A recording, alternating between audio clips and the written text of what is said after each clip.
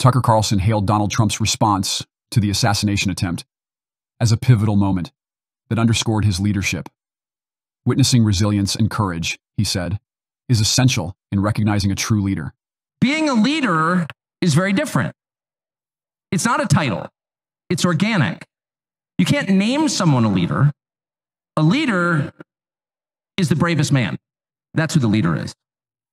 That is true in all human organizations. This is a law of nature. And in that moment, Donald Trump, months before the presidential election, became the leader of this nation. That was the most obvious to me. And I have to say, I think it changed him. Carlson's comments emphasized the profound significance of courage and innate leadership.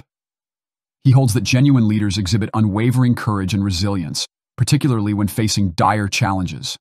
Carlson's interpretation of Trump's reaction to the assassination attempt echoes a conservative viewpoint that authentic leaders reveal their essence through their actions and character.